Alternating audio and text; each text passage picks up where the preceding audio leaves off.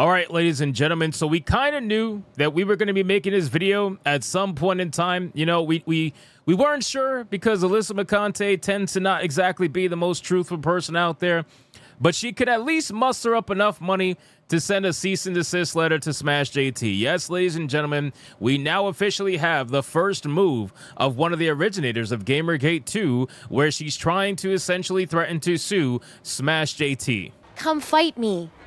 Physically, bitch. Has anyone taken you up on that yet? No, because they're all pussies. Yep.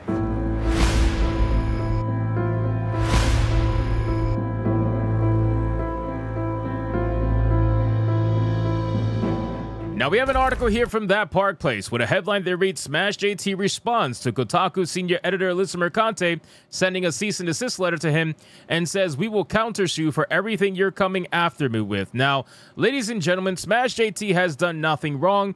Anybody with a brain can obviously see that. And Alyssa Mercante isn't exactly somebody who has a brain. We already can see, considering that she really believes that what she is doing is the right thing. And everybody around her is trying to convince her, yeah, queen, keep doing what you're doing. Meanwhile, everybody who's not in her echo chamber is trying to tell her, yeah, this is pretty dumb. What are you doing? She's a psychopath, or at least she acts like one, and she seems to be starved for attention from Smash JT because she's specifically targeting him out of everybody else, the millions of people who have made videos on Alyssa Mercante, and she chooses Smash JT out of all of them. So let's get into this article, guys, from That Park Place. But of course, before we do, if you are new here, just consider hitting that subscribe button. I would greatly appreciate it, and like the video to push us out into that YouTube algorithm. It says Alyssa Mercante, senior editor at Kotaku, has sent YouTuber Smash JT a cease and desist letter, alleging that he defamed and harassed her. In a YouTube upload, Smash JT announced Alyssa Mercante has now sent an official cease and desist letter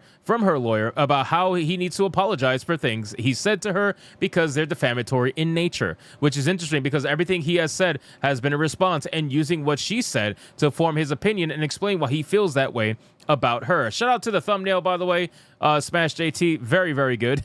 From there, Smash JT addressed Mercante's lawyer, Lane Haygood, which, by the way, we could talk about Lane Haygood. This man's a psycho, and I am almost positive, okay, and again, I don't know, this is my own opinion, but I am almost positive that he is doing this for free, or at the very least, extremely cheap in order to make Alyssa Mercante be able to afford it, okay? Because at the end of the day, man, this guy is what we call an ambulance chaser lawyer, all right? This is the kind of guy who would take any case regardless, and I'll even one-up that, right? This is an activist lawyer. This is someone, if you go through his tweets, which are now very public, that he has locked down his account after this video came out from Smash JT. If you go through his tweets, you're going to realize this is an activist, right? This is somebody who thinks and acts just like Alyssa Mercante. So, of course, it takes one retard to represent another retard. And this is exactly what's happening here. Lane Haygood is an activist. He is a psycho activist on Twitter and has done multitudes of different tweets that are extremely threatening physically, you know, in terms of violence and whatnot. And he's getting called out everywhere for that. And this is the person that Alyssa Mercante is getting to represent her. Because, of course, it is, right?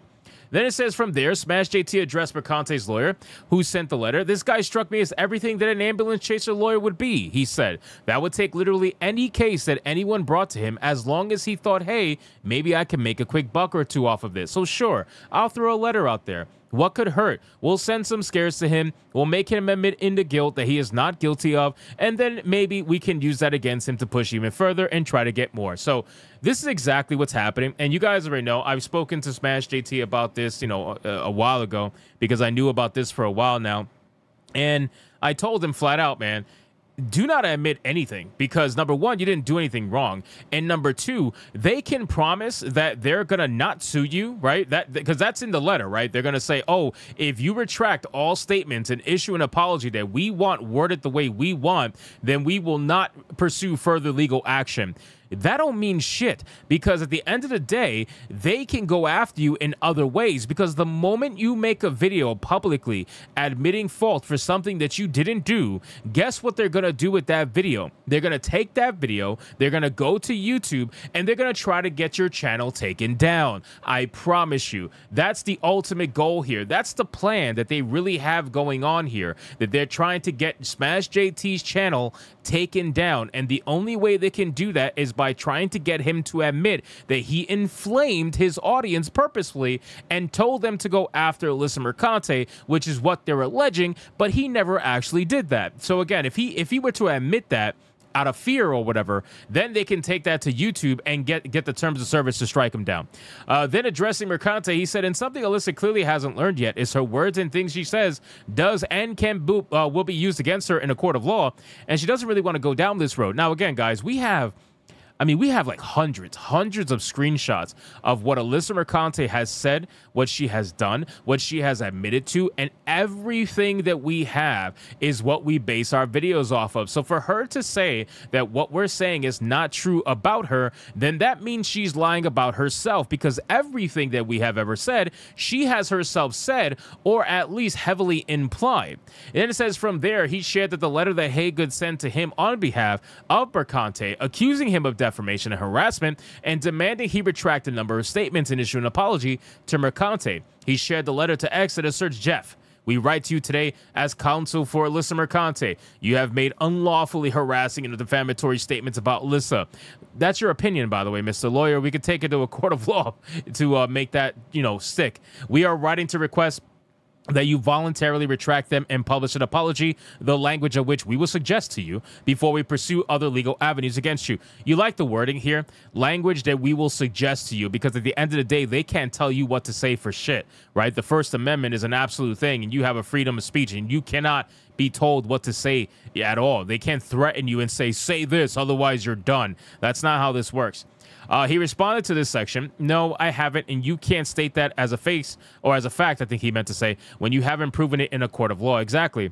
They're trying to state it as a fact because this is their way to threaten people. This is the best way that they can to try to get their chest out there and make it seem as if they're totally serious about this. Bro, these two are activists, and I could say this till I'm blue in the face, but that is what it is. Alyssa Mercante and Haygood, the lawyer that she hired, are both activists, and I promise you he's doing this for free to try to bolster his career as an activist, right? To try to make everybody around him in his little echo chamber cheer him on and take him seriously and totally use him to try to own the chuds. All he's going to do is take their money for legal letters and use Alyssa Mercante as a meal ticket to try to get there. Regarding the accusation of defamation, it specifically references a number of posts Smash JT made on X. First, it points to one he posted on March 30th where he wrote, horrification. What's that? Like what Alyssa Mercante does, sucking dicks in her off time for money. Now, again, guys, keep in mind, Alyssa Mercante has admitted on tweet, on record, multiple screenshots, I want to remind you, that she has been a former sex worker. And no, we're not talking about nude modeling, which is what this letter tries to portray. No. We're talking about actual sex work. She said, if I'm going to get fucked for money, I might as well go back to sex work. That's what she said. It is what it is. You can't take it back. You can't pretend like you didn't say it because we have the tweets proving it. Second, it points to another he made on April 1st where he wrote, how do I put it this way you'd grasp? The Amico was about as much fun as sucking 20 dicks in a row, but instead of being paid for it, I paid $10K to do it.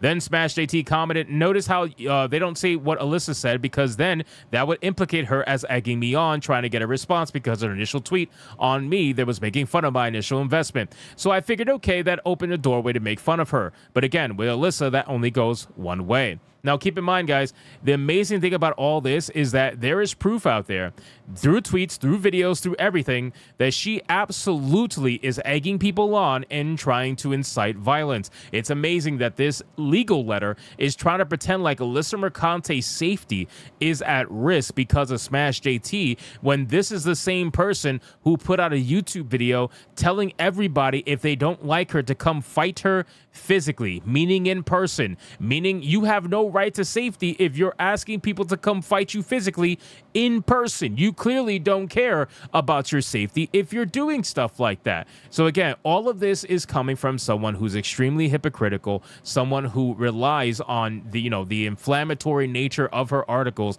in order to keep her name in the headlines. We haven't talked about Alyssa Mercante in well over a month. I don't know if she's even aware of that. She probably is, because she's probably sad, but still, we haven't talked about her in over a month. We've been covering all bunch of shit. You've Ubisoft, Dragon Age Veilguard, State of Play, all this kind of stuff we've been covering in the gaming news. She hasn't written a damn thing, and now she's trying to do a lawsuit to try to get her name back out there. Nobody takes her seriously. So anyway, guys, thank you so much for watching this video. Hope you did enjoy it. If you did, consider leaving me a subscribe. I would greatly appreciate it. Don't forget to like the video, comment, let me know what you thought, and I'll see you guys on the next one. Hypnotic out.